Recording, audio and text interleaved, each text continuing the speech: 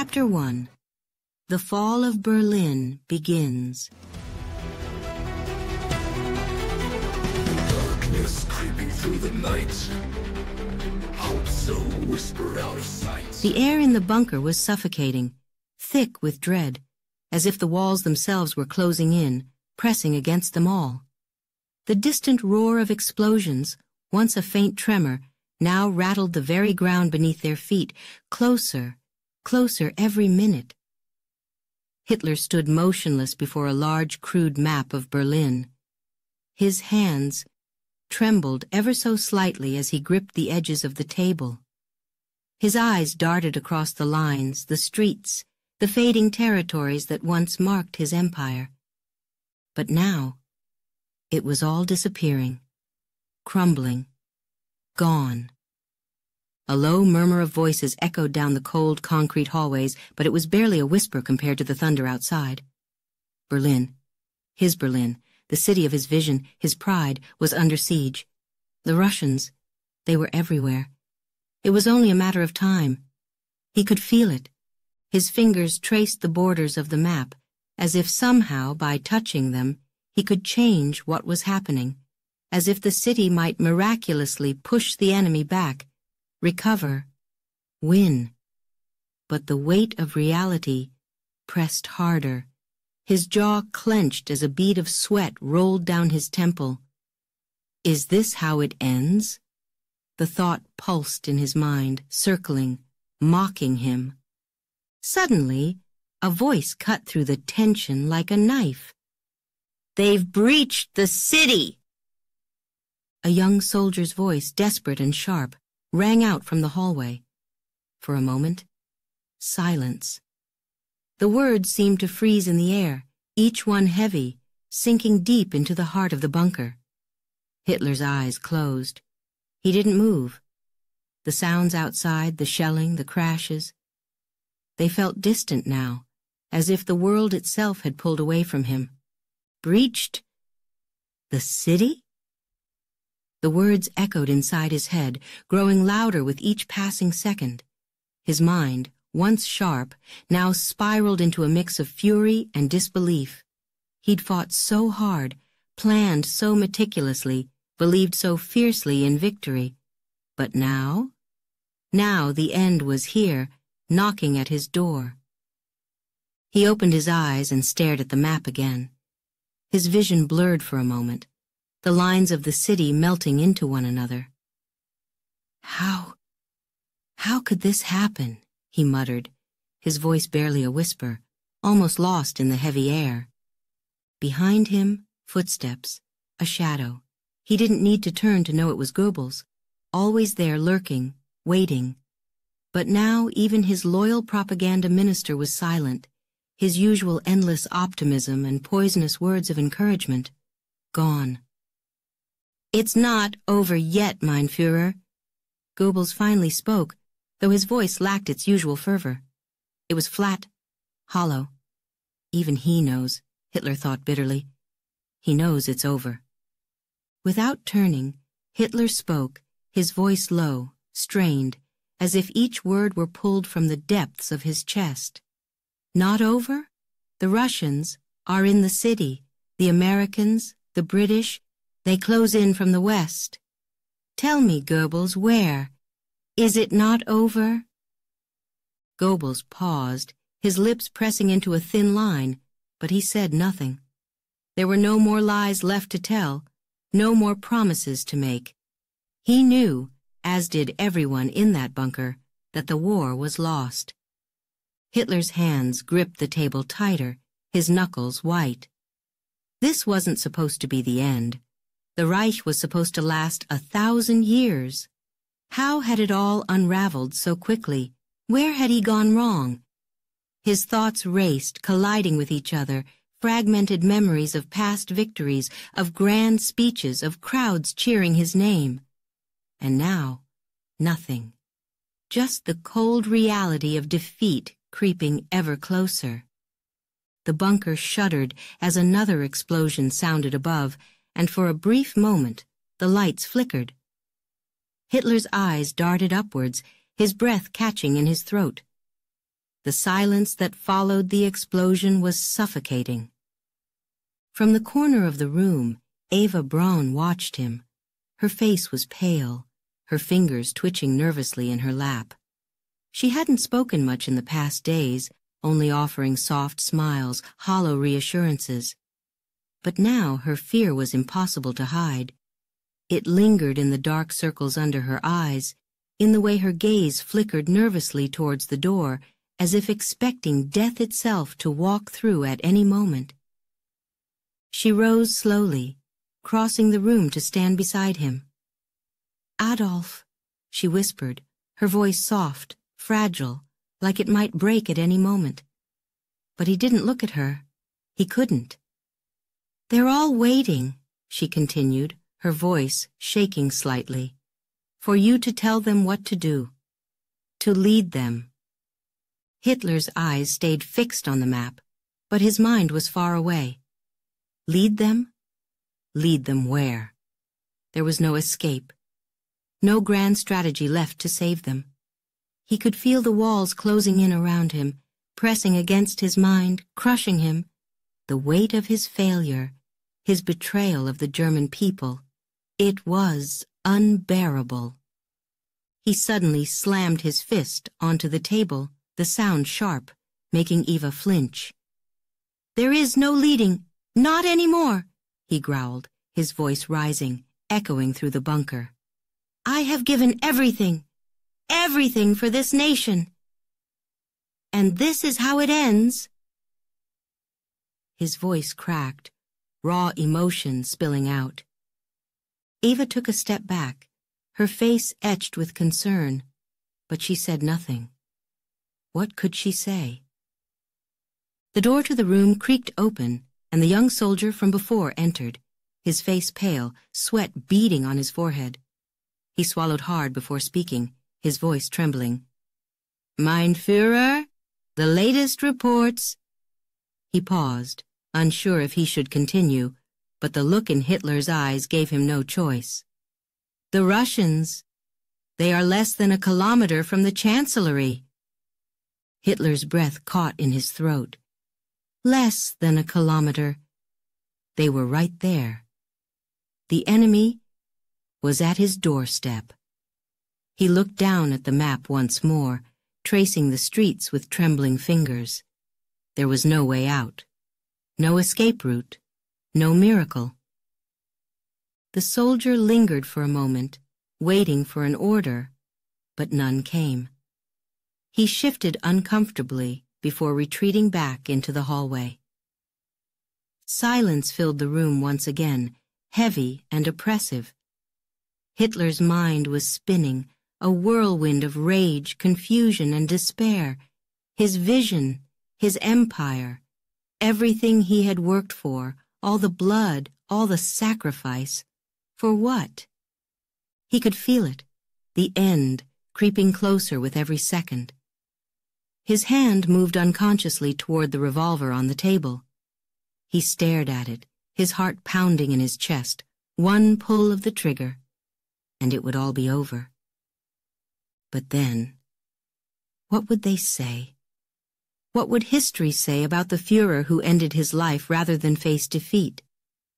His hand hovered over the gun, his mind torn between pride and the crushing weight of reality. Eva stood beside him, her hand lightly resting on his arm. "Adolf," she whispered, her voice barely audible. But he couldn't respond. He didn't know how to. Because for the first time in his life, Adolf Hitler didn't know what to do. Chapter 2. The Walls Close In. The silence was deafening. After the soldier's report, the bunker fell into a stillness so heavy it was suffocating. Only the distant, muffled thuds of artillery, each one closer than the last, broke the oppressive quiet. Hitler stood rigid, his chest rising and falling in sharp, shallow breaths. His mind raced. There has to be a way out. There must be a way. But no matter how many plans, how many strategies he turned over in his head, they all led to the same grim conclusion. Berlin was lost. He gripped the edge of the table in front of him, his knuckles white, the veins in his hands bulging. The map of the city lay before him, a twisted mockery of what it once represented. The Reich, his empire, his vision, gone, crumbling into dust before his very eyes. How, he thought, how did it come to this?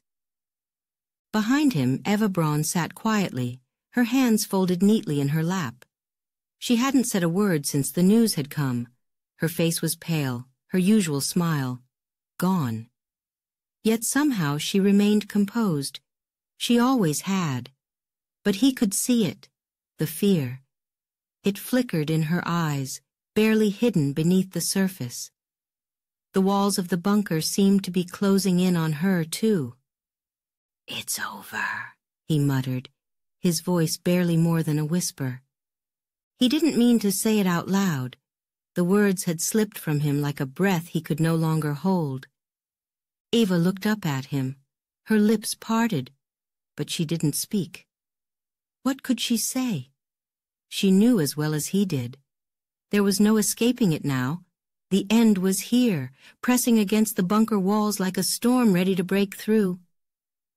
Hitler's eyes darted back to the map, his heart pounding in his chest. It can't end like this. It can't. He clenched his teeth, grinding them until his jaw ached. Every thud of the artillery outside felt like a countdown. Their countdown. The Russians were getting closer. They'd be at the door soon. He slammed his fist down onto the table, making the map flutter.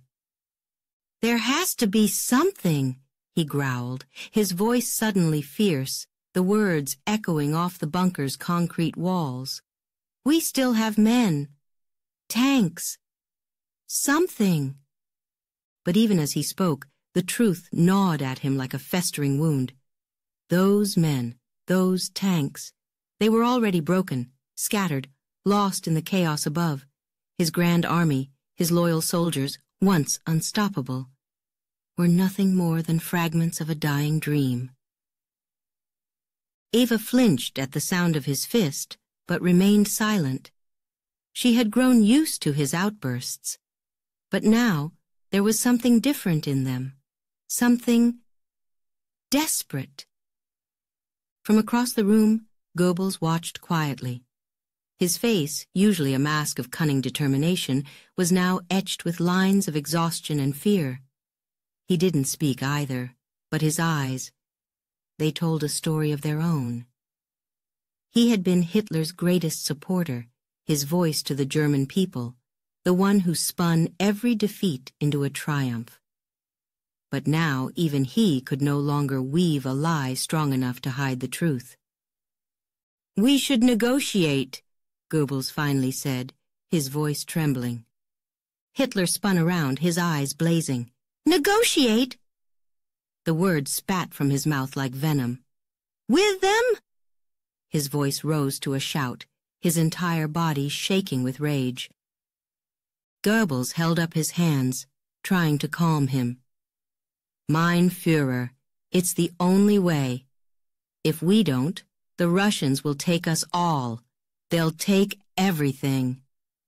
"They'll kill us either way," Hitler shot back, his voice now a mixture of fury and despair. His eyes blazed as if daring anyone to contradict him, but the words hung in the air, heavy, undeniable. The Russians would show no mercy. Not after everything. Not after this war. Goebbels lowered his eyes, swallowing hard. He knew it was true. They all did. For a moment Hitler stood still, breathing heavily, his mind a storm of anger, regret, and something darker, something he hadn't felt in years. Fear. The fear of defeat, of death, of the end.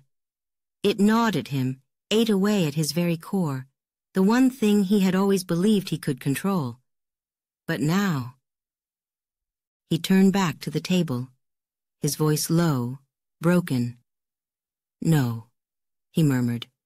"No negotiations. Not with the Bolsheviks. Not with the Americans. No. He fell silent again, his gaze fixed on the map, but his mind was elsewhere. He thought of the years leading to this moment, the speeches, the victories, the promises of a 1,000-year Reich. And now, the walls were closing in, literally and figuratively. He could feel the cold concrete of the bunker around him, trapping him, suffocating him. Suddenly, the pistol on the table caught his eye. It was small, simple, final. His hand twitched toward it, but then froze. What would they say? What would history say about the Führer who took his own life rather than face the enemy? Ava's soft voice cut through the silence, barely a whisper. Adolf? He looked up at her, his eyes searching her face. She was calm, too calm. He envied her for that. But even now, there was no escape for either of them. I'll stay, she said, her voice trembling but resolute, until the end. The words hit him harder than any explosion. He looked away, unable to meet her gaze. What was there to say? He had dragged them all into this. Her, Goebbels, the others, all of them. And now, there was nothing left. Another blast shook the bunker, rattling the light fixtures, making dust fall from the ceiling. It was closer this time. So close. Goebbels stepped forward again, his face pale. Mein Führer, please, we need to make a decision. Hitler's eyes snapped toward him, but his gaze was empty, hollow. There is no decision left to make, Joseph, he said quietly. The Reich is finished. Berlin is finished. He paused, the weight of those words pressing down on him like lead. I am finished. Goebbels recoiled slightly, his expression one of disbelief and shock. He had followed Hitler for so long, believed in him so completely. But now, the man standing before him seemed broken. The silence returned, thick and unbearable. Each person in the room felt it, the end. Hitler turned away from them all, his mind racing again, searching for answers, for hope, but finding nothing.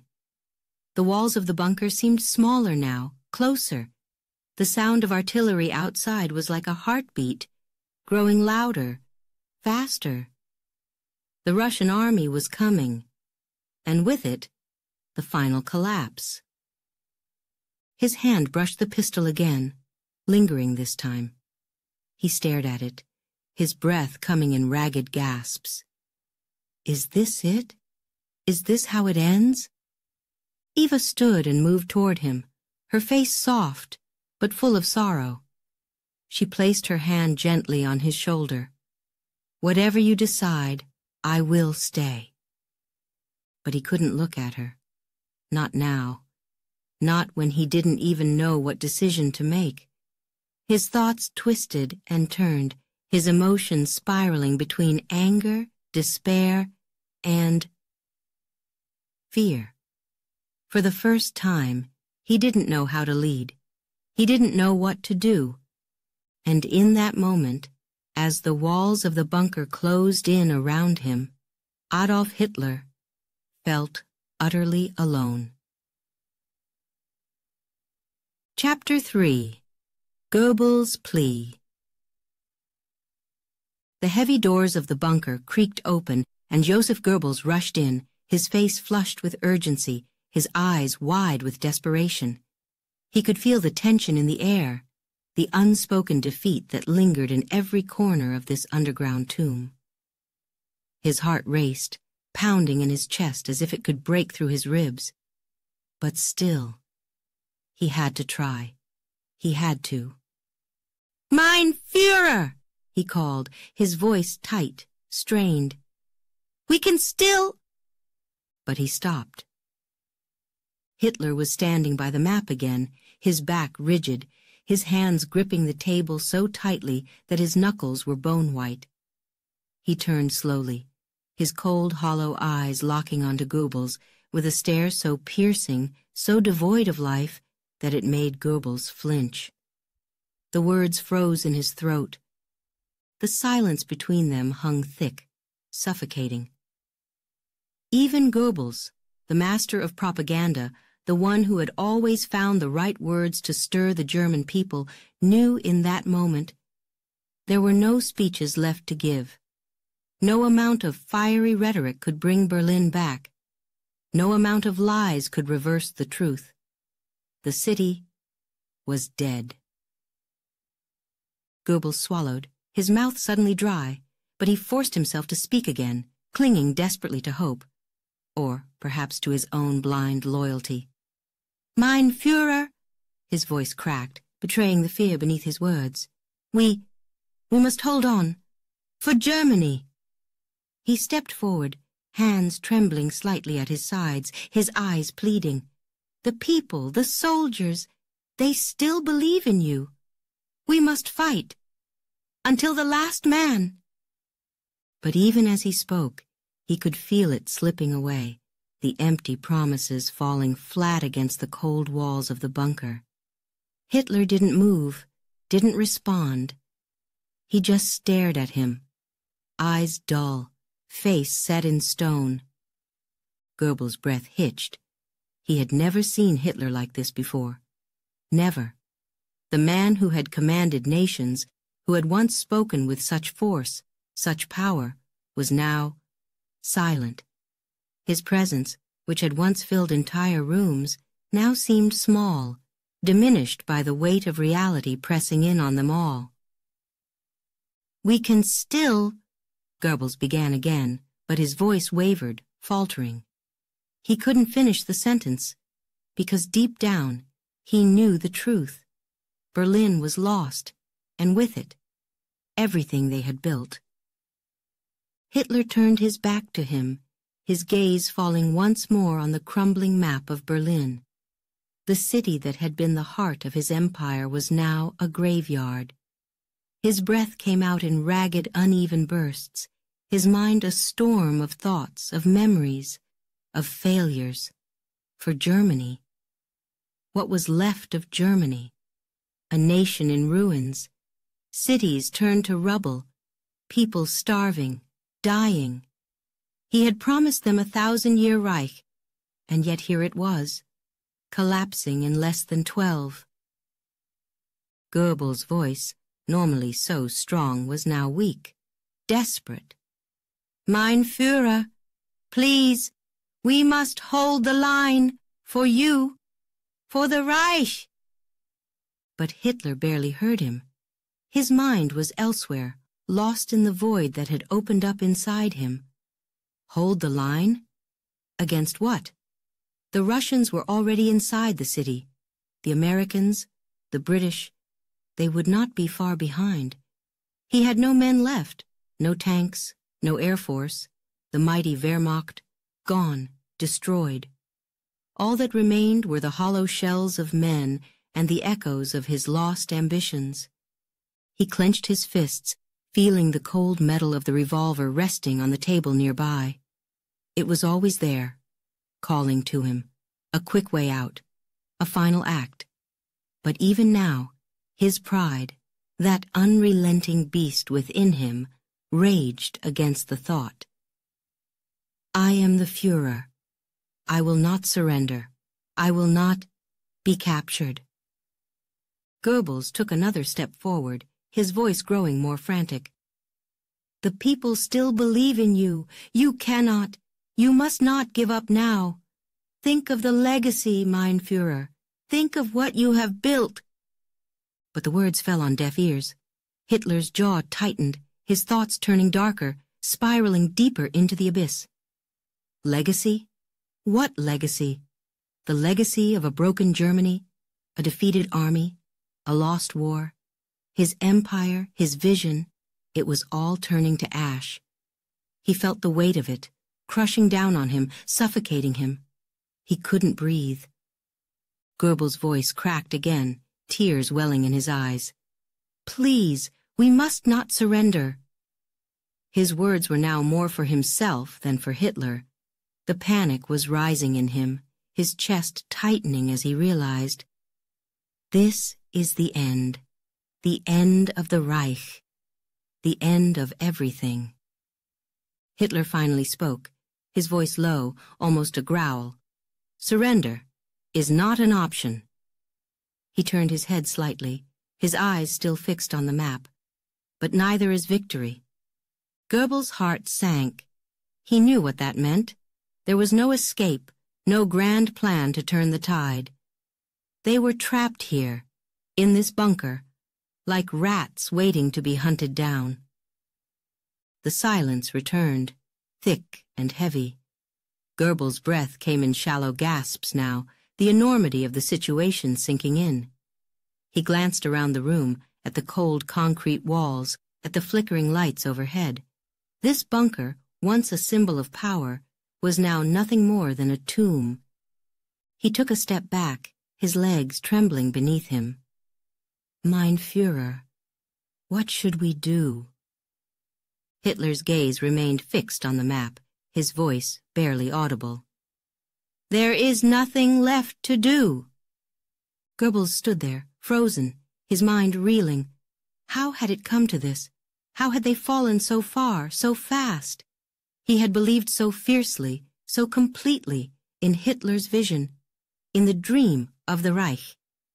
But now, all he felt was fear, cold, gnawing fear. Hitler's hand hovered near the revolver once again, his fingers twitching as if drawn to it by some invisible force. "Is this my only way out?" The thought echoed in his mind, relentless. He could end it all, here and now, but what would history say? What would they say? He closed his eyes, his breath catching in his throat. He could feel the walls of the bunker closing in on him, pressing down on his chest. The world outside was crumbling, burning, and here he stood, paralyzed by indecision. Goebbels watched him, his eyes wide, his chest heaving with panic. "Mein Führer," he whispered, his voice trembling. But Hitler didn't answer. The room fell into a heavy silence once more, the distant thud of artillery, the only sound. Goebbels' mind raced. He couldn't let it end like this. He couldn't. But deep down, he knew. The walls were closing in, and there was no way out. Chapter 4. The Decision. Alone now, Hitler paces, his footsteps echoing in the confined space of the bunker. The walls feel closer with every turn, every step. His mind is racing, a torrent of thoughts swirling around, pulling him deeper into a suffocating storm. Should I fight to the bitter end? The question claws at him, over and over. Or, is the end already here? The muffled thud of distant explosions above seems to answer him, each blast vibrating through the bunker like a heartbeat, a steady drum counting down the final moments. He clenches his fists at his sides, his body stiff with tension. I am the Führer. I must not fail now. But the voice inside him is faint, weak, a shadow of what it used to be. He stops, staring blankly at the map of Berlin on the wall. His Berlin, his empire, now a battlefield of crumbling streets and broken promises. His fingers twitch involuntarily, moving toward the revolver lying on the desk, its cold metal glinting in the dim light. His hand hovers over it, trembling. A quick escape, he mutters to himself, the words like poison on his tongue. Could that be the answer? A part of him recoils at the thought, disgusted by the weakness it represents. The Führer, taking his own life, ending it all with a bullet? His stomach churns. No, No, that is not the way. Not for me. And yet, the alternative is no better. His mind races again, wild, desperate. To be captured? Paraded before the world like a broken man, a defeated tyrant? His enemies would celebrate, tear him apart, humiliate him. The thought sends a shiver down his spine. I will not allow them to see me like that, to strip me of everything, my power, my pride. His hand, still trembling, drifts closer to the revolver. His fingers brush the handle. A slight touch, but it sends a chill up his arm. He pulls back, clenching his fist, fighting the pull. No, not yet. He slams his fist onto the table, the sharp crack of it breaking the heavy silence. The map trembles under the impact, but nothing changes. Nothing moves. His outburst feels hollow, powerless. I am the Führer, he growls through gritted teeth. His voice fills the room, but it doesn't fill him. The words echo, bouncing off the walls, but in the stillness that follows, they feel empty. The title, once mighty, once feared by millions, now seems like a distant memory, a ghost. He closes his eyes, breathing heavily. His thoughts shift, darken. What is left for me? He can hear the bunker around him, silent, suffocating, a tomb of his own making. Outside, his enemies grow closer with every second. Inside, he is trapped with his failures, the empire he built, gone. The victories, the speeches, the grand plans, all dust now. Nothing. The revolver calls to him again. What will history say? The question rises in his mind like a snake, twisting, coiling. If he takes his own life, what will they say? Will he be remembered as a coward, fleeing his destiny, or as a man who faced the final defeat with dignity? He scoffs at the thought. There is no dignity in death, only silence. And yet, what else is there? He turns away from the map, pacing again, faster now. His breath quickens. Fight? Surrender? End it myself? The options whirl around him, blurring together. He feels the weight of the decision crushing him, pressing down on his chest, making it harder to breathe. A sudden image flashes in his mind. Goebbels, his loyal Goebbels, pleading with him just moments ago. For Germany, he had cried, his voice cracking, desperate. The words had meant nothing then, just empty echoes in a bunker filled with broken men. But now, they linger. For Germany? What Germany is left to fight for? The streets are filled with rubble. The people are lost, defeated, betrayed by the man who promised them glory. He stops pacing, standing still in the center of the room, eyes wide, breathing hard. His thoughts are spinning, crashing against each other. There must be something left to do. But no matter where his mind turns, he finds nothing but darkness. The revolver glints in the corner of his vision. He steps toward it, slow at first, then faster, his heart pounding in his chest. He grabs the gun, holding it tight, feeling the weight of it in his hand. Cold, heavy, final. Is this it? His fingers tighten around the handle, the cold metal pressing into his skin. Is this how the Führer ends? A deep breath, in, out. The weight of the gun feels unbearable now, like it's pulling him down, dragging him toward some inescapable abyss. His mind spins, his thoughts fractured, torn between pride and despair, between fear and escape.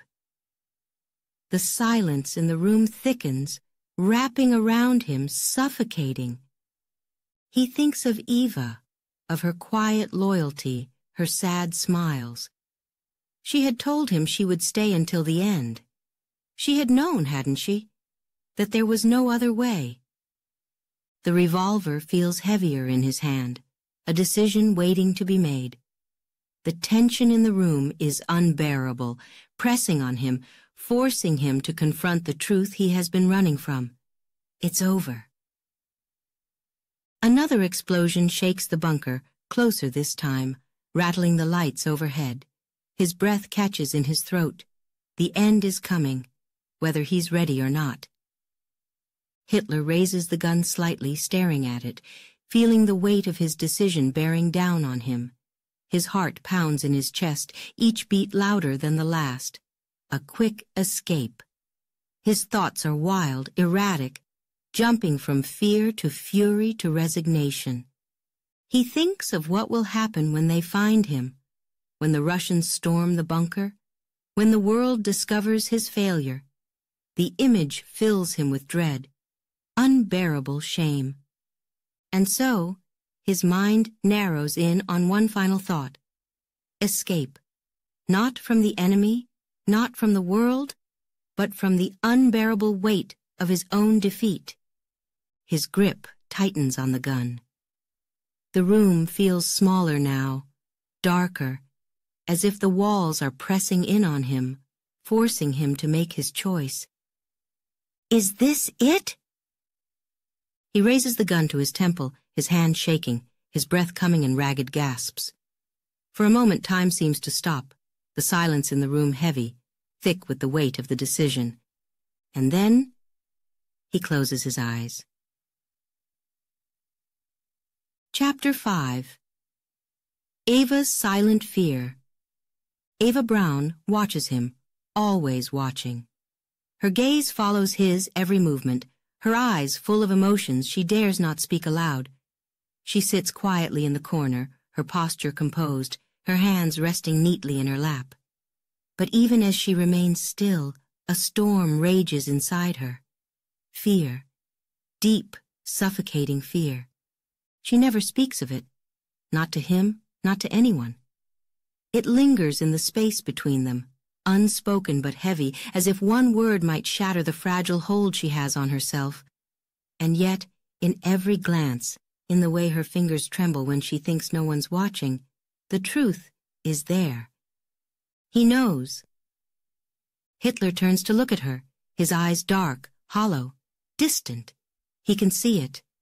The fear behind her calm exterior. She's always been loyal, always stayed by his side, through the rallies, the speeches, the war, and now, in this bunker, waiting for the inevitable end. Will you stay? He asks suddenly, his voice sharp, cutting through the heavy silence of the room. The question hangs in the air, his tone edged with both doubt and expectation. Ava blinks, startled, her hands tightening just slightly in her lap. Her lips part, a small, sad smile forming on her face. It's a smile filled with understanding and resignation. She nods, the movement slow, deliberate. Until the end, she whispers, her voice barely more than a breath. The words hang between them like a death sentence. They both know it. There is no other option left. No escape, no miracle. Hitler watches her, searching her face for something, perhaps comfort, perhaps validation. But all he sees is the sadness in her eyes, the deep sorrow that she can no longer hide. She has accepted it, accepted that the end is coming and that this bunker, this tomb, will be their final resting place. He looks away, his thoughts spiraling again. How did it come to this? He can feel her presence, always there, always watching, but it brings him no comfort. Not anymore. His mind is too clouded, too consumed with the weight of his failure. Failure. The word claws at him, digging into his chest, choking him. He had promised so much, promised her so much, power, glory, a future together in a triumphant Reich. And now all that remains is this. The faint sound of artillery in the distance, the cold, lifeless air of the bunker, and the knowledge that soon, very soon, it will all be over. Eva sits still, but inside, her heart races. Her chest tightens with every breath, the silence pressing down on her.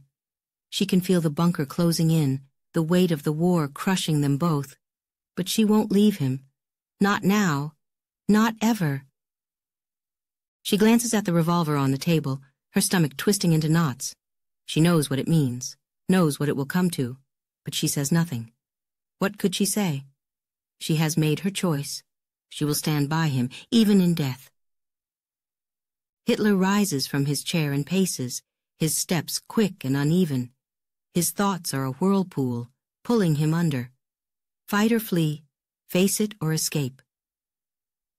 The questions hammer at him, relentless. He can feel the walls closing in, suffocating him. His breath comes in short bursts, his chest tight, as if the very air in the bunker is turning to stone. She deserves better than this, he thinks for a brief moment, glancing at Eva again.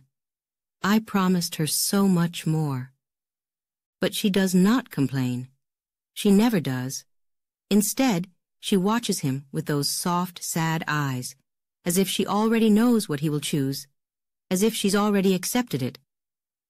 Eva, he mutters, turning to face her. His voice is low, rough, as if each word costs him something. You could leave, go, before it's too late. The words come out strained, and even as he says them, he knows they are hollow. There is nowhere for her to go. No place where she would be safe. Not anymore. Her smile falters for a moment, a flicker of something deeper passing over her face. Fear, perhaps. Or acceptance.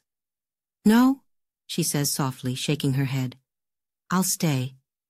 Her voice is firm, though her eyes betray the terror she feels. She is afraid. So afraid.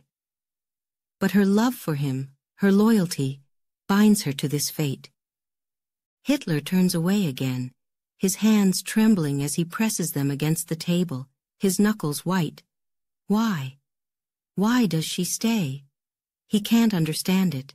Can't understand why she would choose to face this end, why she would choose to die here, in this dark, suffocating bunker, with a man who has already lost everything. But even as the question gnaws at him, he knows the answer. She stays because she believes in him. Even now. Even after everything. His breath catches in his throat, and for a moment he feels the weight of it all pressing down on him like a mountain. I have failed her. Failed them all. Eva watches him, her heart aching with every tortured movement he makes. She can see it, his despair, his inner battle. She knows that part of him still clings to the idea of fighting, of going out in a blaze of defiance. But she also knows the truth. Deep down, he has already made his decision, and so has she. They both sit in the stillness, the unspoken truth hanging between them. She watches him with quiet eyes, her love for him silent but unwavering, even as the fear gnaws at her insides. This is the end.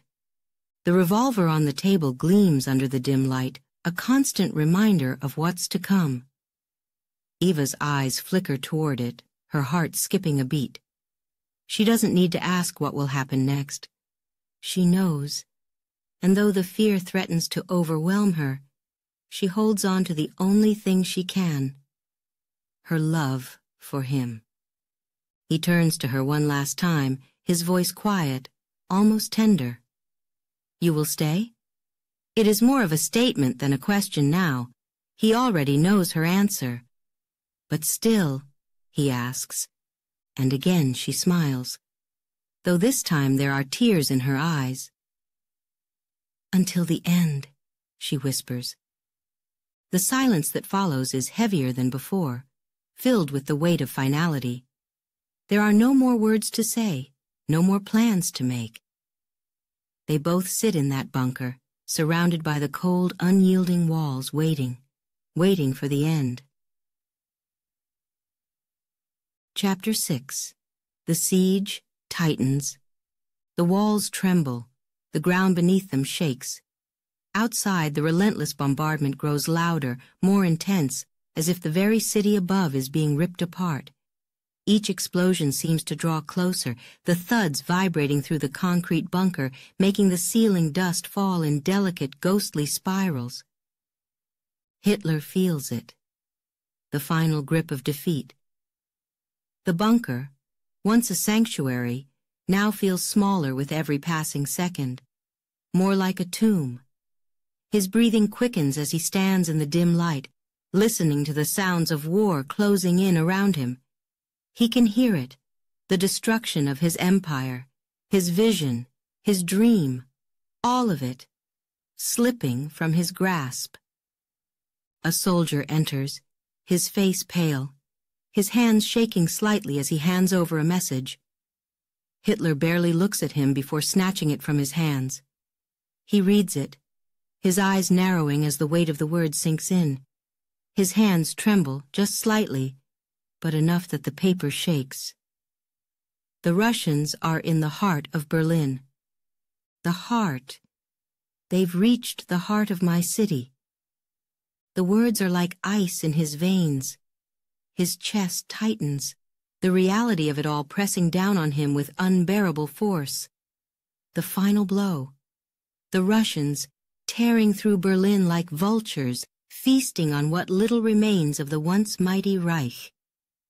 For a long moment, Hitler stands still, the paper crumpled in his fist, his mind racing. How did it come to this? His thoughts spin, tangled, confused. The great empire he built, the empire that was supposed to last 1,000 years, now reduced to rubble, death, and defeat in the space of 12. How? His generals stand nearby, stiff, silent. Their faces are grim, their eyes downcast, offering nothing. No solutions, no hope. Only the quiet resignation that has settled over them all. They no longer speak of counterattacks or strategies. There are no more plans. The war is lost, and they all know it. Hitler's chest tightens with a sudden surge of rage. He slams his fist onto the table, the sharp sound echoing through the bunker. How? How did it come to this? He snarls, his voice a raw, angry growl. But no one answers. The only sound is the distant rumble of artillery, growing louder, always louder. He paces, his mind a storm of contradictions. I was meant to lead them to victory. His thoughts twist, circling, unable to settle. He had promised the German people greatness, glory, an empire that would never fall. And now? Now it was all gone. The Russians had come, their tanks rolling over his beloved Berlin, his soldiers defeated, broken. His breath quickens. He feels it, the crushing weight of reality pressing down on him, suffocating him. The walls of the bunker feel too close, too tight. He can't breathe. His hand moves unconsciously to the revolver on the desk, his fingers brushing against the cold metal. A quick escape. The thought is always there now, lurking in the back of his mind. A voice breaks through the thick silence, one of his generals stepping forward. Mein Führer, he begins, his voice low, hesitant. We have no more reserves. The men cannot hold much longer. Hitler turns to face him, his eyes dark, burning with a mixture of fury and despair. No reserves? He barks, though he already knows the answer. He's known for days. There's nothing left. No men, no tanks, no air force. The mighty Wehrmacht, shattered. The general lowers his head, saying nothing. There's nothing more to say. Hitler's hands ball into fists at his sides. He feels the anger boiling up inside him, but it has nowhere to go. How could they have failed me like this? His mind searches for someone to blame, his generals, his soldiers, the traitors, the whole world. But deep down, in the cold, quiet corners of his mind, he knows the truth. It's over. He turns away from them, staring at the crumpled map of Berlin, the city he once loved. Now a graveyard. His vision, gone. Behind him the bunker is filled with silence, heavy, thick, as if the air itself is weighed down by the looming end.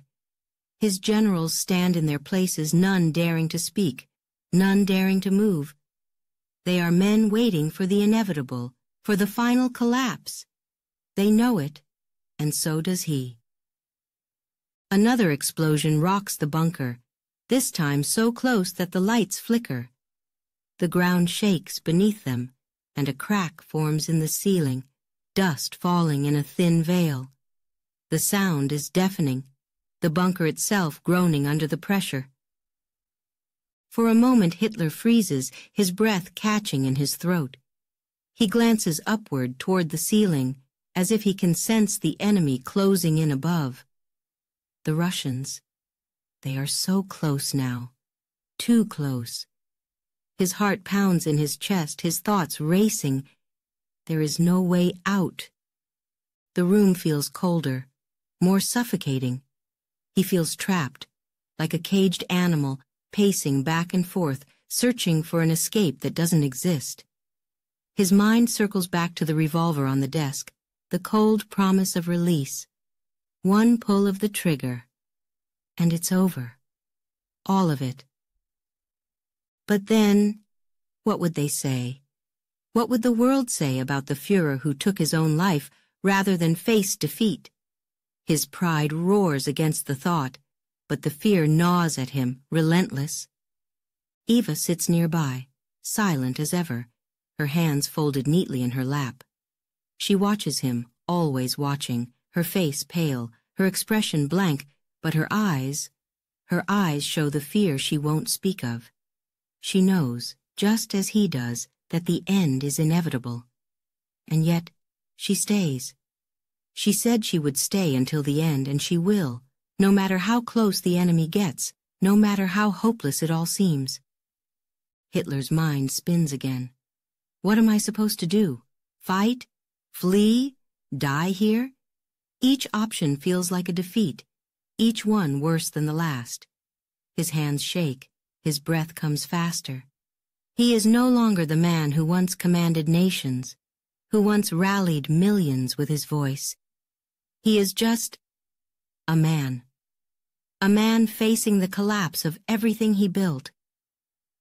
The bombardment outside grows louder still, the explosions now so close that the bunker trembles with each one. The walls feel like they're closing in, suffocating him, his empire, his dream.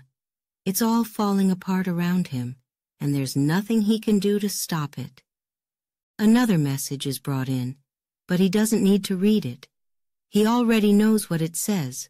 The Russians are here. The end is here. His grip tightens around the edge of the table, his knuckles white. The Great Reich, the empire that was supposed to last 1,000 years, is now nothing more than ruins and defeat. And for the first time in his life, Adolf Hitler feels powerless. Chapter 7. Confronting the Inevitable. The bunker is filled with whispers, soft, nervous murmurs in the shadows, echoing through the cold, dimly lit corridors. Even the most loyal, those who had followed him through every battle, through every victory and every defeat, now huddle in corners, their voices low, their faces pale. The icy touch of fear has gripped them all. Fear of what is coming. Fear of what they all know. Cannot be stopped. Hitler stands in the center of the room, his eyes flicking from one group to another. He can see it, the weakness in them, the doubt in their eyes, the trembling in their hands. It disgusts him. These men, these once loyal soldiers and officers, reduced to frightened animals, whispering in the shadows like cowards. His lip curls in disdain, a bitter sneer crossing his face. Weaklings. But, as he watches them, something straying stirs within him, something he doesn't want to admit. Envy. He feels it crawling up his spine, gnawing at him. They don't carry the weight I do. They don't bear the burden of every decision, every misstep, every failure. They have not built an empire, only to watch it collapse in ruins before their eyes. They will never know this pain. His fists clench at his sides, his nails digging into his palms. The whispers grow louder, though the words are unclear. He knows what they are talking about. He doesn't need to hear them. They are speaking of the end of the war, the end of the Reich, the end of him. A part of him wants to shout, to scream at them, to demand silence. But what good would it do? They are broken men now, and he knows it. There is no rallying them, no grand speeches left to give. The fire that once burned in their eyes has long since died. They are merely waiting for the inevitable. And so, he says nothing. He turns away from them, disgusted by their weakness, but haunted by it all the same. His footsteps echo in the bunker as he walks to the far end of the room, his mind racing, thoughts swirling. This is not how it was supposed to end. This was not the vision he had for Germany. He had promised them so much, promised himself so much. Victory, glory, 1,000-year Reich. But now it is all slipping away, crumbling into dust before his very eyes. He stops in front of a cracked, dusty mirror on the wall and stares at his reflection. His face is gaunt, his skin pale, his eyes sunken and hollow. The man staring back at him looks like a ghost, a shadow of the Führer who once commanded armies, who once held entire nations in his grip. What have I become? The thought gnaws at him, louder with each passing second. His hands tremble slightly and he grips the edge of the desk to steady himself. He can feel it, the weight of all his choices pressing down on him like a suffocating blanket. Every decision he's made, every order he's given, every life he's taken, it all crashes down on him now, in this bunker, in this final hour. Is this my legacy? The question echoes in his mind, relentless, cruel. Is this what I will be remembered for? The man who led Germany to ruin? The man who promised greatness and delivered only destruction? His chest tightens as the thought digs deeper, twisting like a knife. I am the Führer. But even the title feels empty now, hollow. What power does it hold in a world that has already moved past him, in a city that is burning, in a country that lies in ruins? Behind him, the whispers continue, growing more urgent, more frantic. He can feel their fear, their desperation. They are waiting for him to make a decision, waiting for him to tell them what to do. But what can he say? What can he possibly tell them now, when he himself doesn't know the answer? His hand drifts, almost unconsciously, to the revolver on the desk. He stares at it, his breath shallow. A quick escape. The thought surfaces again, tempting him, pulling him toward it. One pull of the trigger and all of this, all of it would be over. The pain, the shame, the failure. But the idea sickens him. Cowardice. That's what it would be. A final act of weakness, the very thing he despises in those around him. His fingers twitch over the cold metal. But what is the alternative? To be captured?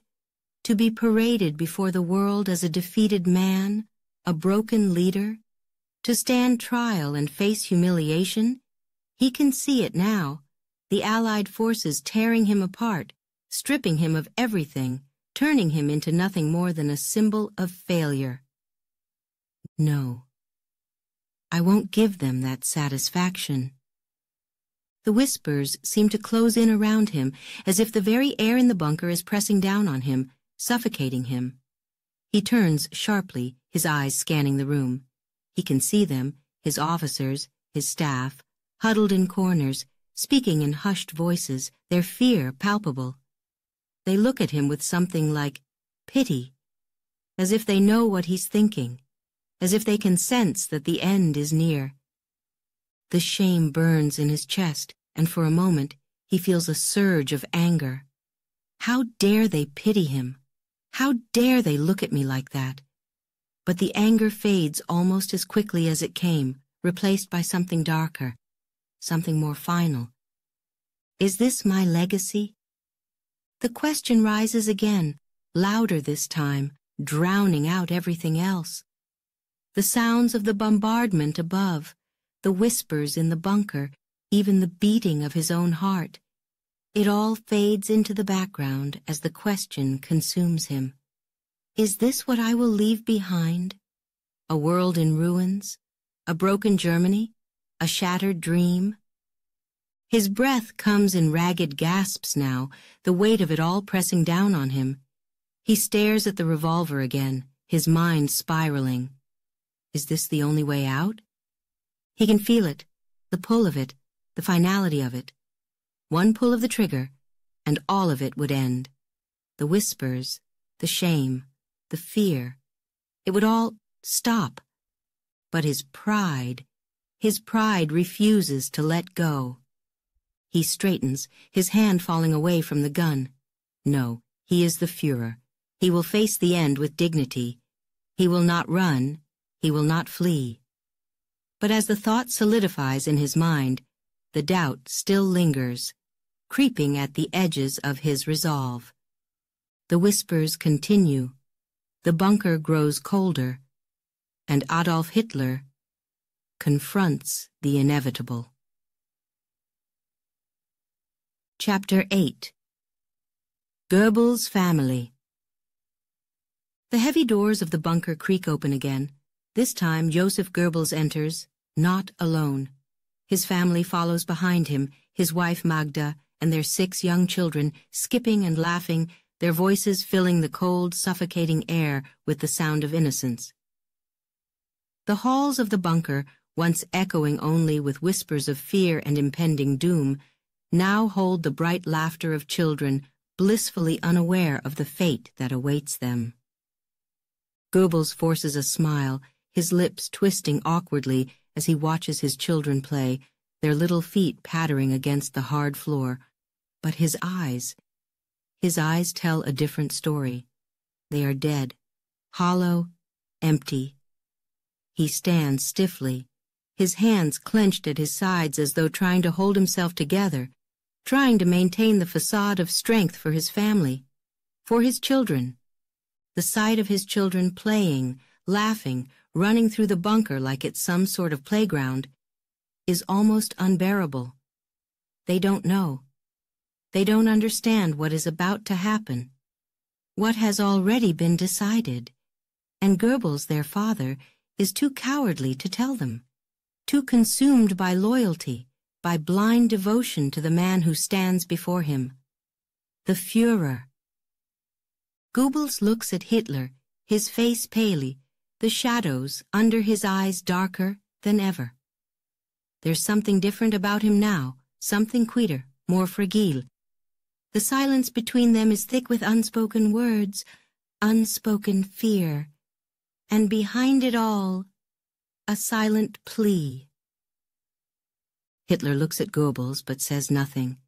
His eyes drift to the children for a moment, watching as they chase each other down the narrow corridor. For a brief second he feels something stir inside him, an emotion he thought long buried. Regret? Pity? He can't quite tell. But it's there, a fleeting whisper in his chest. He quickly shoves it down, buries it deep beneath the layers of anger, pride, and fear that have consumed him for so long. Goebbels steps closer, his voice low, trembling. Mein Führer, he begins, his tone thick with desperation, though he tries to hide it. You can still leave. There's still time. We can make a plan. There are routes.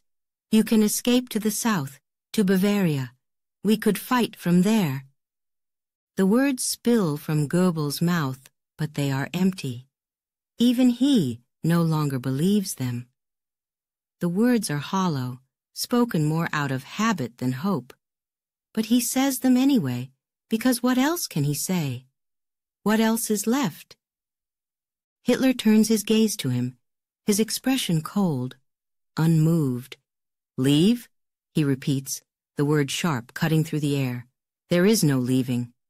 His voice is low, almost a growl. It's a final statement, not a suggestion. He shakes his head slowly, his jaw tight, his hands trembling slightly at his sides. I will not flee like a coward. Not now. Goebbels' shoulders slump slightly, the last bit of hope draining from his face. He nods, but it's a hollow gesture. He knew this would be the answer, of course. He knew it the moment he entered the bunker. But still, he had to try. For his family. For his children. Behind them, Magda Goebbels stands quietly, her eyes fixed on her children, her face a mask of calm resignation. She knows what is coming, knows what must be done. Her devotion to Hitler is unshakable, even now. But beneath the surface, there is something darker, a coldness that only a mother preparing to sacrifice her own children can possess. The children's laughter rings out again, and for a moment, the weight of it all, the crushing reality of what is to come, feels unbearable. Goebbels swallows hard, his throat tight. He forces himself to smile again as one of his daughters, little Helga, runs up to him, her eyes bright, her cheeks flushed with excitement. Papa, she calls, tugging on his sleeve. Look, we found a secret tunnel. She points down the hallway, her face full of the innocent excitement that only a child can have, as if they are on some grand adventure. Goebbels' smile falters, his eyes filling with a pain he cannot hide. He kneels down, pulling her close, his hands shaking as they rest on her small shoulders. Yes, my darling, he whispers, his voice catching in his throat. A secret tunnel. He can't finish the sentence. The words stick, caught in his chest. Magda watches them from the corner of her eye, but she says nothing. She doesn't need to. They have already spoken, already decided what must be done. Her devotion to Hitler runs as deep as her husband's, and she has accepted what is to come. For her, there is no other path. Hitler stands by, watching this tragic scene unfold before him. His heart feels nothing. He knows what Goebbels is asking of him, knows the silent plea that lingers in his eyes. But there is no more mercy left in him, no more kindness. The weight of his own failure, his own destruction, consumes him entirely. He has nothing left to give, nothing. Goebbels rises to his feet, his face pale, his eyes desperate. Mein Führer, he tries again, his voice a strained whisper. If you stay, if we all stay, then this will be the end. For us. For all of us. Hitler looks at him, his face hardening. It is already the end, he replies, his voice flat, devoid of emotion. Berlin is lost, the Reich is lost, and we will not live to see the fall. Goebbels lowers his head, defeated. The words hit him like a blow, though he had expected them. Still, hearing them aloud, hearing the finality in Hitler's voice, it makes the reality impossible to ignore. The children continue to play, their laughter echoing down the hall, oblivious to the doom that hovers over them all. Hitler watches them for a moment longer, then turns away, retreating into the shadows of the bunker. His decision is made. There will be no escape. Goebbels watches him go, his heart heavy, his mind racing. He knows what comes next. He knows what he must do. But the thought is unbearable. The image of his children, laughing, smiling, so full of life, burns in his mind, torturing him. How can he lead them to their deaths? How can he, their father, be the one to destroy the very lives he created? But his loyalty to Hitler, to the Reich, it is stronger than anything else, stronger even than the love he feels for his children. And that loyalty, that unshakable devotion, will guide him through what must be done. Magda calls the children softly, her voice calm, serene. They run to her, unaware of the heavy darkness that hangs over their heads. She smiles at them, her face serene, her voice steady as she leads them deeper into the bunker. And Goebbels, his heart breaking, follows. Chapter 9. The Poison and the Gun. A small glass vial sits on the table, fragile, glinting under the dim light of the bunker. Beside it, a pistol. Two choices, both final, both offering the same escape. The air is thick with tension, an unbearable weight pressing down on everyone in the room. Silence reigns, broken only by the distant rumble of artillery above. Eva Braun stands close to the table, her eyes fixed on the vial. Cyanide. Her hands tremble slightly as she reaches for it, her fingers brushing the cold glass. She hesitates, staring at the liquid inside as if searching for an answer, though she already knows it. Her breath catches in her throat. "Is this the only way?" she asks, her voice barely a whisper, trembling as much as her hands. There's no need for the question, not really.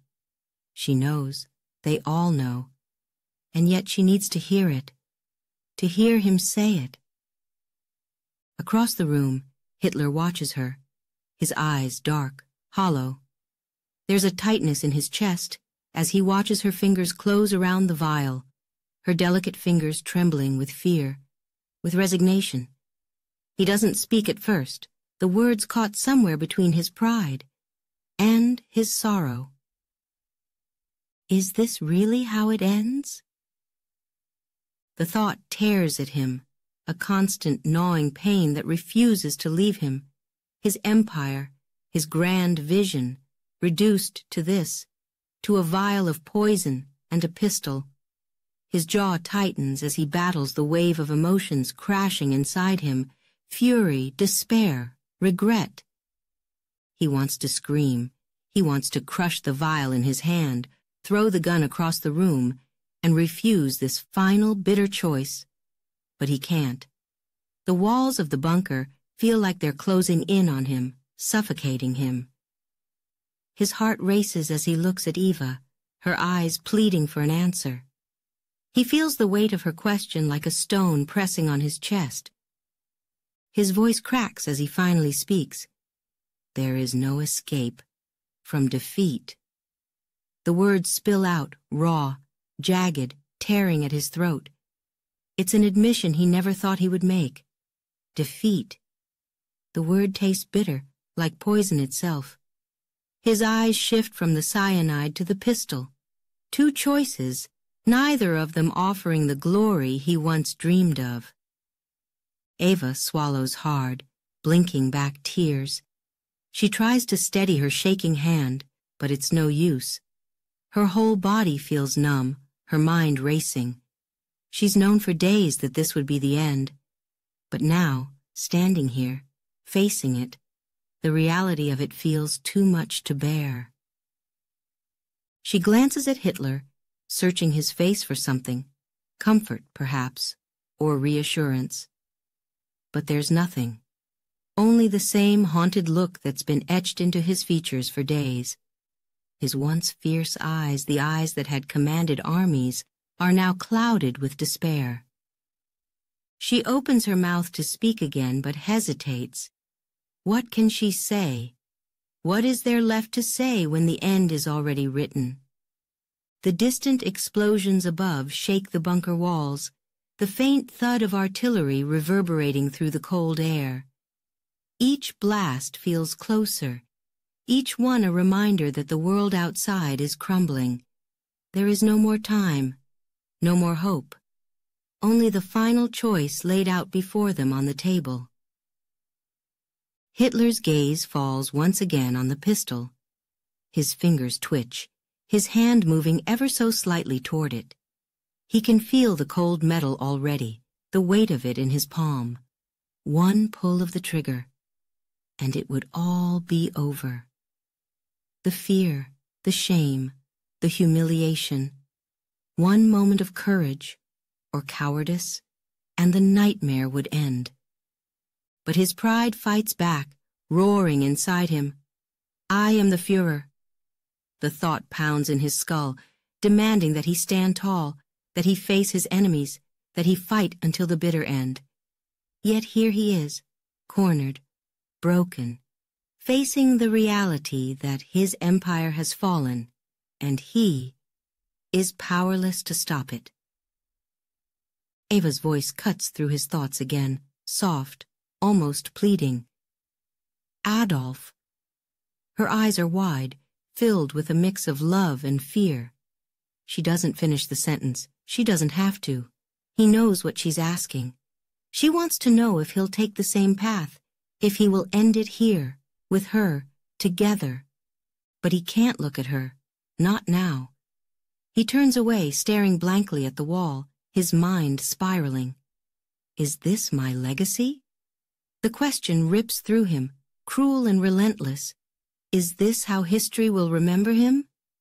Not as the conqueror of Europe, not as the leader of a 1,000-year Reich, but as a man who took his own life in a bunker, hiding from the world? He clenches his fists, his whole body tense with rage and sorrow. This was never supposed to happen, he mutters, more to himself than to Eva. The words are bitter, laced with the anger he can no longer contain. How did it all fall apart? How did the empire he built crumble so completely? Eva doesn't respond. She can't. She stands there, holding the vial, her hand trembling, her heart heavy. She knows he's lost in his own thoughts, battling his own demons. There's nothing she can do for him now. Slowly, she lifts the vial to her lips, her breath shaking. She hesitates, the fear surging through her. But then, with a deep breath, she steels herself. This is the only way. There is no other option. Not for her, not for him. Hitler watches her from the corner of his eye, a strange mix of emotions flooding him. Part of him is furious. Furious at her for giving up so easily, furious at the world for bringing them to this point. But another part of him envies her courage. As she lowers the vial, her hand shaking slightly, she looks at him one last time. I'll go first, she whispers. It's not a question. It's a statement. She's already made her choice. Hitler says nothing. His throat feels tight, his chest heavy. He watches her, torn between wanting to stop her and knowing there is no stopping this now. The end is already here, creeping ever closer with each passing second. Eva closes her eyes and drinks. The silence that follows is deafening. Hitler stands there frozen, his mind a whirlwind of rage, despair, and regret. His gaze falls once again on the pistol. His hand moves toward it, slow and deliberate. Is this the only way? He grips the cold metal, feeling its weight, knowing that soon he will follow. Chapter 10. The Last Conversation. They gather around him, the last few loyalists, clinging to the wreckage of a sinking ship. The air in the bunker feels heavier now, oppressive. The walls seem to close in with each passing second. Outside, the distant thunder of artillery rumbles on, but inside, a thick silence hangs over the room, broken only by shallow breaths and the soft shuffle of feet.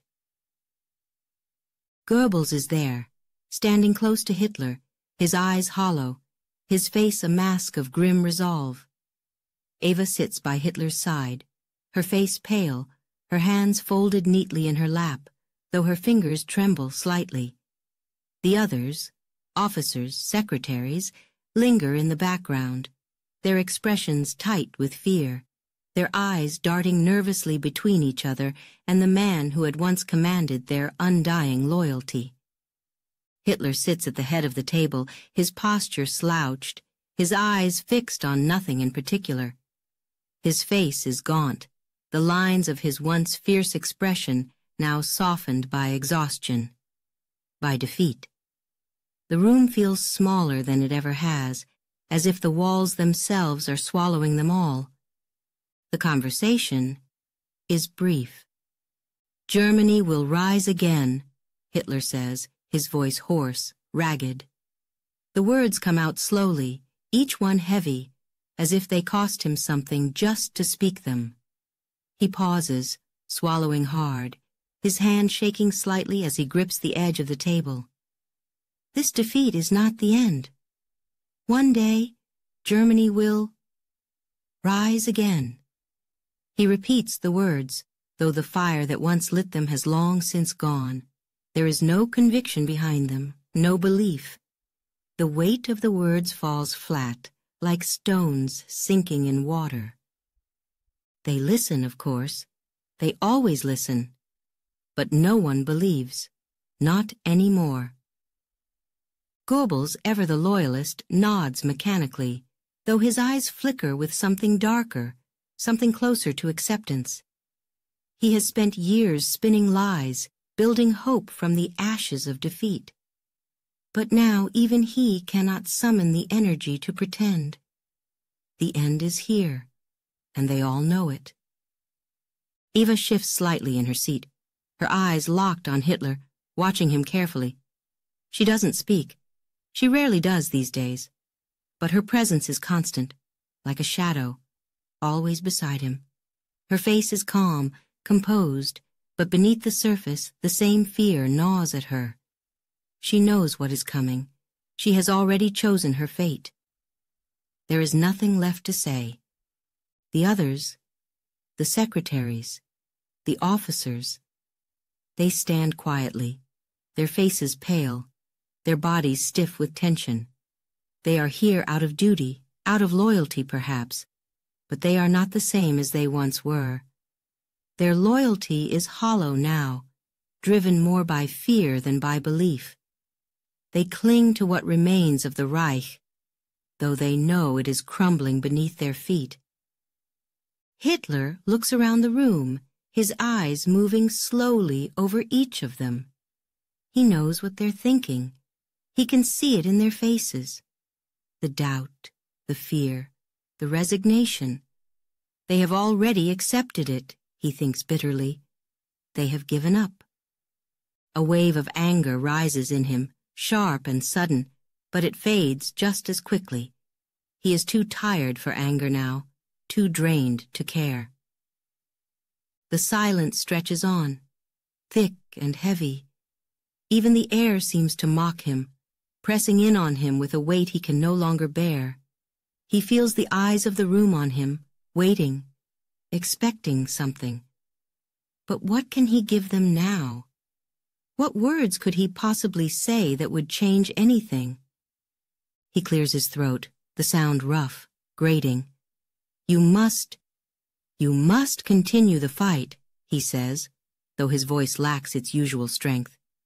Do not give in to the enemy. The words feel hollow even as he speaks them.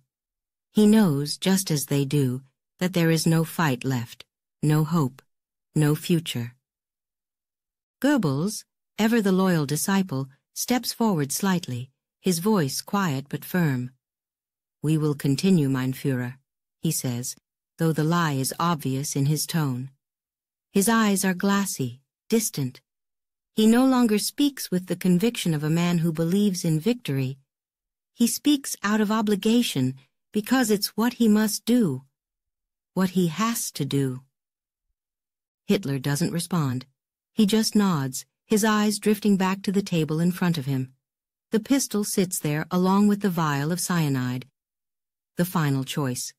It taunts him, calls to him, the only escape left.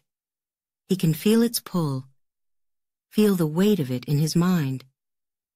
He glances at Eva, her face calm, her eyes steady. She has already accepted what must be done. She has chosen. He can see it in the way she sits, her hands folded neatly, her body still. There is no panic in her. Only quiet resignation. She will follow him as she always has. And he will lead her to the end. Another silence fills the room, this one deeper, darker. Even the walls seem to close in around them, as if the bunker itself is waiting for the final act to unfold. Eva shifts slightly, her eyes flicking toward the pistol. She doesn't say anything, but the meaning is clear. She is ready, ready to face what's coming, ready to die. She has been ready for days. Hitler swallows hard, the tension in his chest tightening. He feels the weight of his failure pressing down on him, suffocating him. This is how it ends, he thinks, the realization hitting him like a blow. This is my legacy. He straightens slightly in his seat, his hand brushing against the cold metal of the pistol. The decision is made. There is no escape, not from this, not from what he has done. He cannot face the humiliation of capture, the disgrace of being paraded before the world as a defeated man. No. He will end it here. He will take control of his fate, even if he has lost control of everything else. Germany will rise again, he whispers once more, though this time the words are softer, almost inaudible. He doesn't even believe them anymore. The fire has gone out. Goebbels lowers his head, his expression grim. He knows this is the last conversation they will ever have. He knows that in a few hours, or perhaps even minutes, it will all be over. The Reich, the dream, all of it, gone. The others remain silent, their faces pale, their eyes downcast. No one speaks. No one dares to break the silence that hangs over them like a shroud. And then, without another word, Hitler stands. The room watches him, but no one moves. No one follows. He walks slowly, deliberately toward the door, his footsteps echoing through the bunker. Eva rises and follows him, her steps light, her expression unreadable. They leave the room together, their shadows stretching long behind them. The silence that follows is suffocating, as if the very air has frozen in place. No one speaks. No one moves. The final chapter has begun, and they all know it. Chapter 11. The Final Moments. The air in the room is still, unnaturally still. Time seems to stretch, slow, as if each second is clinging to the last, refusing to let go. Hitler stands in the center of the room, the pistol heavy in his hand. The cold metal feels like ice against his skin, a weight pulling him toward the inevitable. His breath comes in shallow gasps, his chest tightening with every passing moment. Eva sits beside him, her hands folded neatly in her lap, her eyes closed. Her face is calm, serene even, as if she has already made peace with what is to come. But Hitler, his mind is a storm. Thoughts swirl, crashing into one another, fragments of memories, of triumphs, of failures, all tangled in a web of regret and despair. He takes a step forward, his boots scraping against the hard floor, the sound sharp in the silence. His eyes drift to the map of Berlin on the wall, once the center of his grand vision, his empire.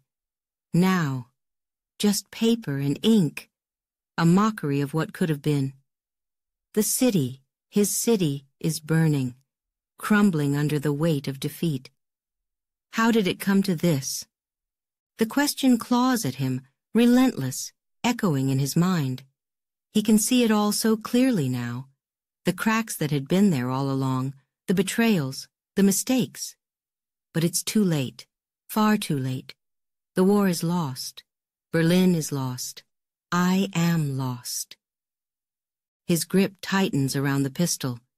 It feels heavier now, as if it knows what's coming. As if it's waiting for him to make the final choice. The final act. His hand trembles just slightly, but enough that he can feel the fear creeping in. A fear he cannot control. Eva's voice cuts through the silence, soft and steady. "I'm ready," she whispers, her eyes still closed. She doesn't need to see him. She knows what he is thinking, what he will do. She has accepted it. She has chosen her fate, and now she waits for him to choose his. Hitler looks at her for a long moment. She is so calm, so still. Her loyalty, her love.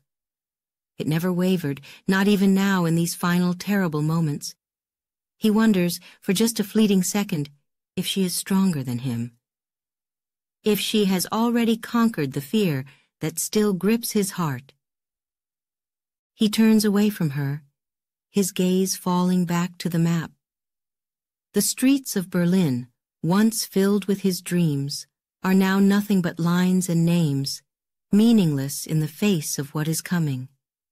The future he had promised, the 1,000-year Reich. All gone. Ashes. Dust. I have failed. The thought crashes into him, sudden and brutal. It takes his breath away. I have failed. Not just himself, but Germany. The people who believed in him, who followed him. They had trusted him to lead them to glory, and instead, he had led them to ruin, to death. He feels a surge of anger, hot and wild, rising up from the pit of his stomach. Anger at the world, at his enemies, at his own people. But most of all, anger at himself. He had believed he was unstoppable. He had believed in his vision, his power, his destiny. And now, all of it is gone. His eyes move back to the pistol in his hand. It glints in the dim light, cold, final. He knows what he must do. There is no other way, no escape. He cannot, will not, allow himself to be captured, to be paraded before the world as a defeated man, as a symbol of failure. No. That is not his fate. This is how it ends, he thinks, the words heavy, sinking deep into his chest. The silence in the room grows deafening. Even the faint sounds of battle above, the distant thud of artillery, seem to fade into nothing.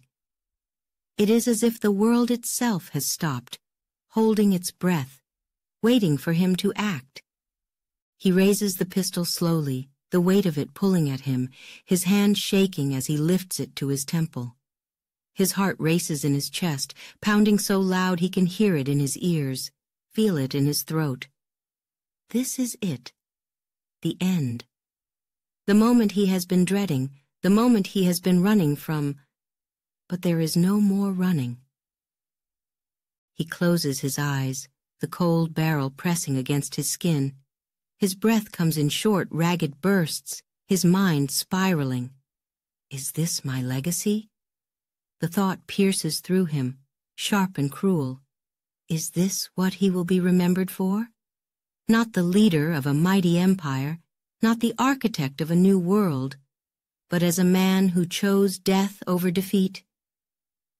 His finger hovers over the trigger, trembling. Is this the only way? He knows the answer. He has always known. There is no escape from this, no future left. His dreams are dead. Eva shifts beside him, her presence grounding him for just a moment. He feels the weight of her loyalty, her love, pressing against him. She will follow him, he knows that. She has already chosen. He opens his eyes, staring blankly at the map one last time.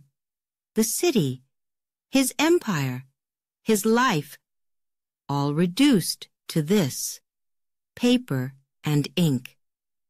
The thought makes him sick, a wave of nausea rolling over him. But he doesn't flinch. He can't. The silence in the room thickens, pressing down on him like a weight. His finger tightens on the trigger. His breath catches in his throat. "This is how it ends," he whispers again, his voice barely audible. And then, a single gunshot.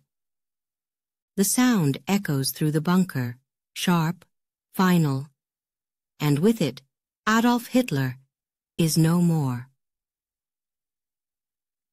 Chapter 12. The End of the Führer. A single gunshot, sharp, piercing, final. The sound echoes through the bunker, bouncing off the cold concrete walls. For a moment, it lingers in the air, vibrating, filling the space with its undeniable truth. And then, it fades. The silence that follows is suffocating, heavier than any words could be. Eva slumps beside him, her body falling gently against his, lifeless. Her eyes closed, her lips parted slightly, as if in the middle of one last thought, one final breath. The quiet that surrounds them now is absolute. No more whispers, no more desperate conversations, no more plans that lead nowhere. Just silence and death. Outside, the city burns. Flames rise into the night sky, casting an eerie glow over the ruins of what was once Berlin, the capital of a 1,000-year Reich, reduced to ash. Soldiers fall in the streets, scattered like leaves in the wind, their loyalty, their purpose, meaningless now. The sounds of battle continue above, but it is hollow, mechanical. Berlin crumbles, and with it, the final remnants of Hitler's empire. Inside the bunker, the once great Führer is no more. He lies slumped in his chair, the pistol still clutched in his hand, the last act of a man who could no longer face the world he helped destroy. His body is still, his face pale, his expression blank. All the rage, all the defiance, all the belief that once burned in his eyes, extinguished in a single, deafening moment. This is how it ends. The empire he built, the war he started, the lives he destroyed, everything he had fought for, everything he had believed in, now lies in ruin. A great vision, a dream of power and dominance, shattered in the heart of a burning city. The Führer's dream is dead, and so is he. The room, once filled with tension, now feels empty. The others waiting outside heard the shot. They knew it would come, yet the sound still shakes them to their core. For a moment, no one moves, no one breathes. The weight of what has just happened presses down on them, cold and final. Goebbels is the first to stir. His face is pale, his body stiff. He knew this was coming. He had accepted it. But now, standing in the silence of the bunker, the reality of it crashes down on him like a tidal wave. He steps toward the door, his hand trembling as he reaches for the handle. He hesitates just for a second, then pushes it open. Inside, the scene is as he expected. The Führer, his Führer, is gone. Eva lies beside him, still and quiet, her loyalty, her love, sealed in death. Goebbels feels a tightening in his chest, a mix of sorrow and relief. It's over. Finally, it's over. He steps into the room, the others following slowly behind him, their faces pale, their eyes wide. They stand there in silence, staring at the bodies, the scene before them surreal, almost dreamlike. The man they had followed, the man who had commanded their undying loyalty, is now just a body in a chair, a pistol in his hand, a stain of blood spreading on the floor. No one speaks. What is there to say? They all knew it would end this way, but knowing it, expecting it, doesn't make it any easier to bear. Outside, the city continues to burn, the distant sounds of explosions and gunfire mixing with the crackle of flames, but inside the bunker, there is only silence. Deep, heavy silence. A silence that speaks louder than any words could. It is the silence of an ending. The final chapter has closed. Goebbels stares at Hitler's body, his mind racing. Is this it? He wonders, his thoughts spiraling. Is this all there is?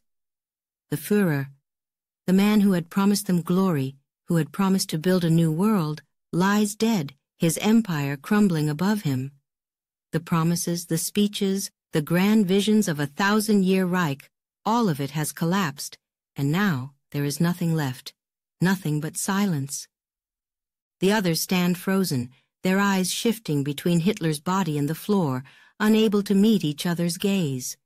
The weight of it all, the defeat, the destruction, hangs over them like a shroud. Some look at Goebbels, waiting for him to speak, to say something, to guide them in these final, unbearable moments. But what can he say? Goebbels' lips part, but no words come. His throat feels dry, tight. There's nothing to say, no speeches, no words of hope, no final orders. There is only this room, this silence, this end. Eva's body rests quietly beside Hitler's, her face still and peaceful, as if she's asleep. She chose this, Goebbels knows. She followed him to the end, as she always said she would. But even that thought brings no comfort now. The end has come for them all. The silence in the bunker stretches on, thick and heavy. No one dares to break it. No one dares to move. The weight of history presses down on them, the final moments of an era that has ended in blood and ashes. Goebbels turns away, his heart pounding in his chest. He knows what must come next. He knows what is waiting for him, for his family. The decision has already been made. The path has already been chosen. He steps out of the room, leaving the others behind. The silence follows him, clinging to him like a shadow. As he walks down the cold, narrow corridors of the bunker, his thoughts swirl. The Führer is dead. The war is lost. The Reich is finished. Outside, the flames of Berlin's destruction light the night sky, casting long dark shadows over the city's ruins. The empire Hitler built, the war he started, the dream he pursued, all lies in ruin. And now, silence falls again. This time for good. Darkness creeping through the night. Hope so whispered out of sight. Heavy hearts pound in despair. Feel the fear thick in the air. Shadows rise with chilling light. Strings cry out in black and light. We're lost within in this haunting maze. Silence screams on ghostly days. Heavy breath deepens the dread. Future's lost, all light is dead. Every step feels like a trap. Twisted echoes cold and flat. Brass cuts through the heavy mist. Whispers from the lonesome abyss. Silence grows and fills the void. Pieces twisted, hope destroyed. Every note a fleeting gasp. Desperation's tight, cold clasp. Building pulses feel the break. Panic rises, no escape. Heavy breath deepens the dread. Future's lost, all light is dead. Every step feels like a trap. Twisted echoes, cold and flat. Heavy breath deepens the dread. Future's lost, all light is dead. Every step feels like a trap. Twisted echoes, cold and flat.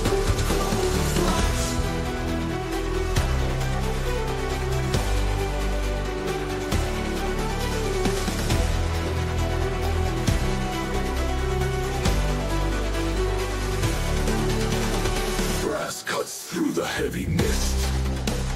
Whispers from the lonesome abyss. Silence grows and fills the void. Peace is twisted hope destroyed.